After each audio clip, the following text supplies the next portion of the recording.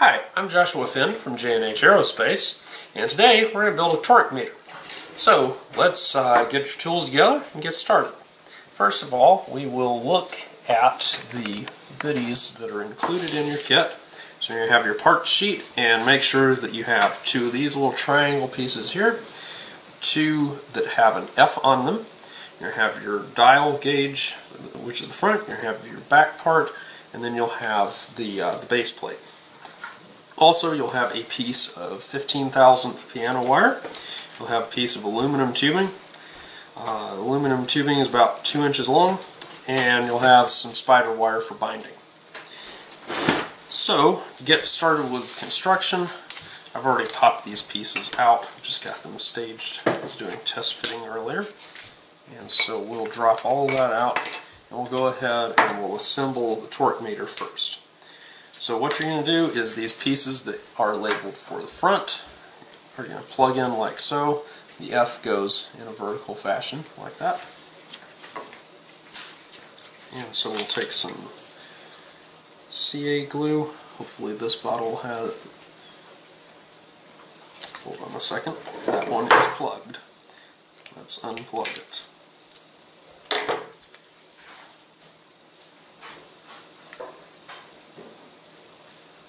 So what we're going to do, again, the F goes here. Remember, the dial goes on the front. Chances are you'll have to kind of clean that dial because you pick up quite a bit of soot in the laser cutting process.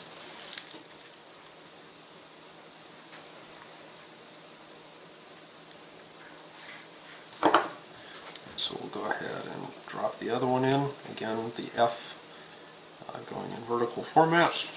And now we're going to turn this guy around. The hole is going to go at the front. And so what we'll do is we'll just go ahead and glue this entire assembly onto the front of our base plate.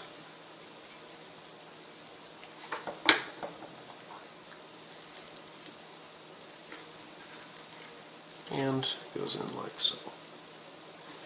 And I'm a little short on glue on that part. You do want to do a decent job of gluing this because this part ordinarily would be a zero stress component, but if you break a motor, it's going to slap back against there and you don't want that popping loose. Now we'll go ahead and we'll assemble the rear portion. You get a little slot here. Doesn't really matter on orientation. What does matter is that this little piece, these triangles that go in here, they will only go in one way.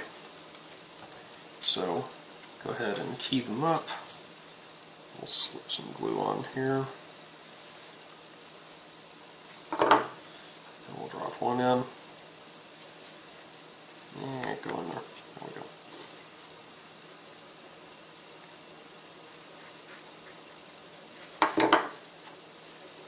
And we'll drop the other one in. And so basically we're just doing the same thing we did before.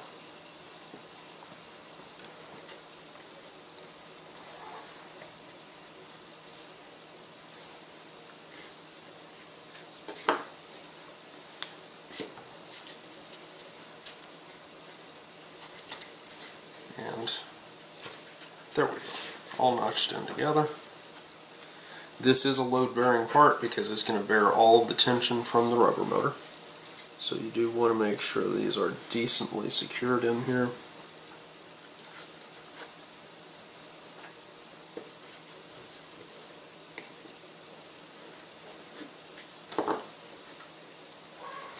And there we go. So that's the frame assembled. Now for a little bit more complex of a part, first I'm going to show you what you're attempting to assemble. So what you're doing is you're making this part right here. So you have a piece of wire that goes all the way through this tube. Now that sounds complex, but we're going to make it easy. And the way that we're going to make it easy is we're going to slide this piece of wire all the way through the tube. Now there is a catch to that, and it's that you want to sand off this end of this tube to where it's nice and round. So I'll be right back. I'm going to get a piece of sandpaper and we'll sand it. Okay, so we have our sandpaper here, and so what we're going to do is we're going to round off one end of this guy. Now you can do both ends, it's up to you, and if you plan on ever winding a motor on here without an O-ring, and there are some scenarios where you would do that, you're going to want to use real fine sandpaper to just remove any burrs at all from this guy. I'm actually going to sand the back too, just because it makes me feel better about my device to have it nice and sanded. Now what you're going to do, and this is very important, is we're about to make our hook. And so what I want to do is I want to measure with my finger about how far to put this wire in, and we don't want any excess. So we have this guy sticking through. We don't want the wire to protrude from the end. We want it back in there. So holding that position, I'm going to take my pair of pliers, and I'm going to recommend using round nose pliers if you can get them. And all we're trying to do is we're trying to form a little hook here. Do not squeeze this aluminum tubing any more than you have to. The reason for that is anywhere you squeeze it, you're going to be crushing the tubing, and that makes it a little harder to get at your rubber motor. And so what we're going to do is we're going to form this on around, and we do want the hook to be fairly tight, kind of like that. And then once we've got it like that, we're going to grab and bend the hook back. And so you end up with this arrangement. Now you want to spin this in your hand, and when you spin it, you want to make sure that the apex here stays put as you spin it. See how that works? Like that. I can see a point here that stays put. That means it's balanced and in the center. Now if you notice, I pull on this wire. If I can pull as hard as I want to the point up to the point that I start really straightening out that piece of aluminum tubing, which is going to be probably, I don't know, 10-15 pounds of force, before there's going to be any tendency of that tube to straighten out. So this wire is not going to pull out. It is now entrapped. So what I'm going to do is I'm going to go back here and I'm going to clip off enough that I've got about 1.5 inches protruding out the back, with this sticking out the front a decent distance. Alternatively, I could just say I want to clip a couple inches off the back here. Now what I'm going to do is I'm going to take a pair of pliers and I'm going to bend this piece of wire about that angle. It doesn't have to be precise yet, because what you're going to do is you want to true it up to match into here like that. Actually, I'm doing that wrong. I'm doing that completely wrong. You want it to come in like so. And I got it right, looks like on the first try, is it kind of matches in there. Now what I'm going to do next is I'm going to take this, grip it back here, and I'm going to bend it one more time, like this. Now this angle we will tune in a minute. Take your spider wire here,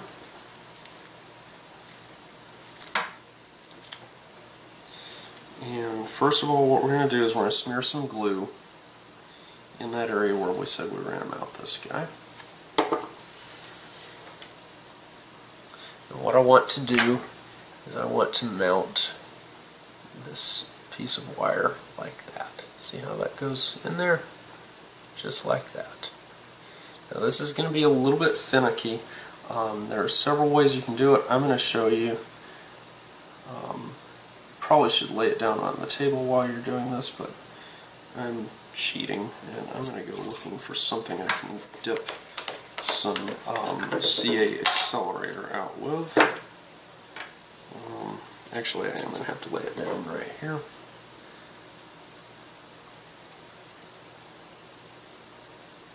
So more or less in there.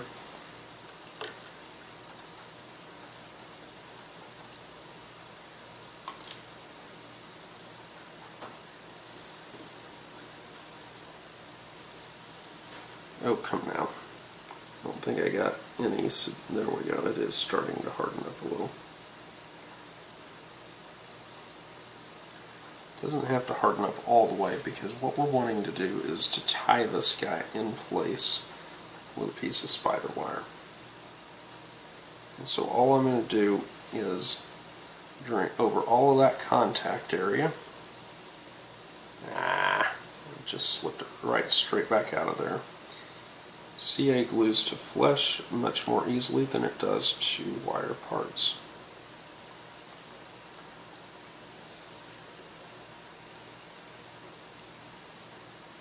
Now, if you had a piece of heat shrink tube, you could actually heat shrink this in place. However, that usually is not as strong as this method.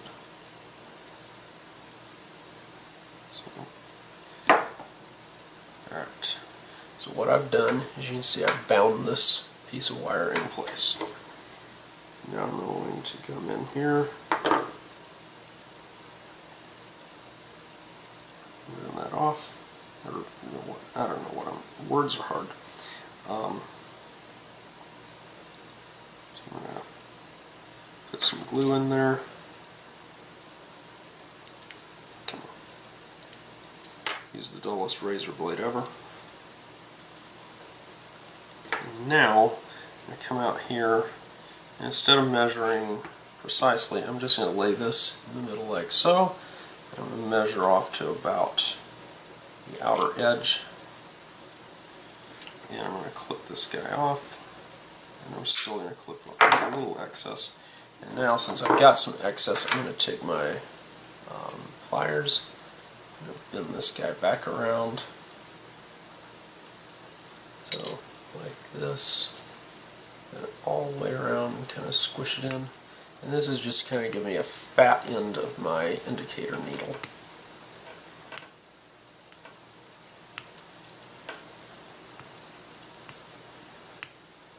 And there we go. You can see I've got it bent back on itself just a little bit right there. Now, at this point, we can drop this guy through and out the back, like so. So it's going to fit like that. Now, you can tape or whatever you want to do. Set the needle so it's sticking out from the face of this guy a little bit, because you want to be able to get at your piece of rubber when you're doing this. Come back here with it in that position and grab flush with the back. Pull this out and now bend it straight up.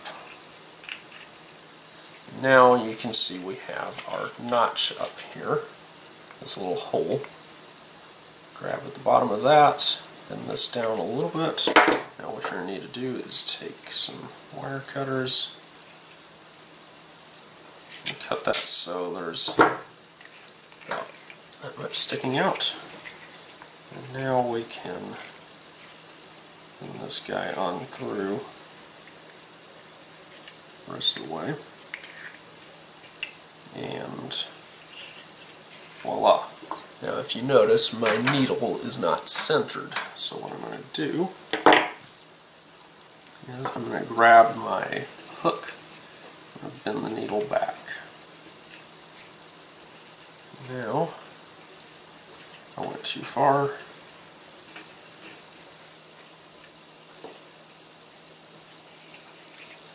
There we go. Looks like it, yep, it is centered. So now, when I apply torque on this guy, and a little tension, it's going to work its way on around. Just like that. Now what we'll need to do is I'll go get a C-clamp, we'll clamp this to the table, and we'll show you how to use it. Okay, so what we're going to do is we're going to take this little guy, and we're going to slide it over here.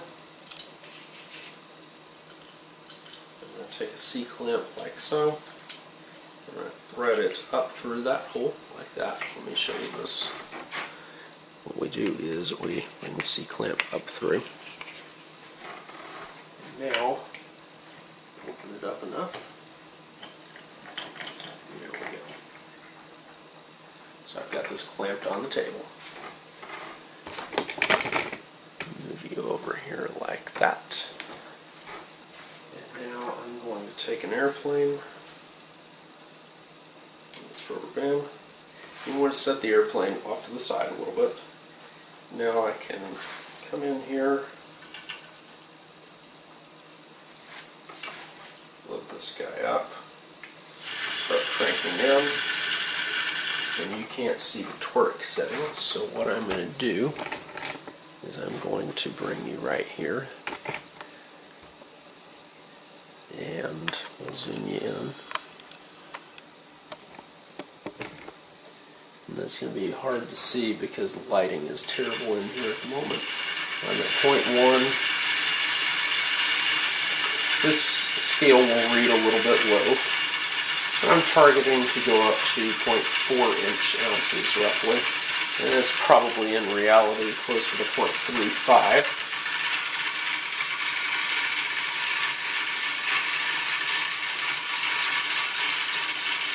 Now you'll notice I'm not using O-rings here, that's just because I'm in a little hurry to get this test off. But there, my needle is coming up on 0.4 right there.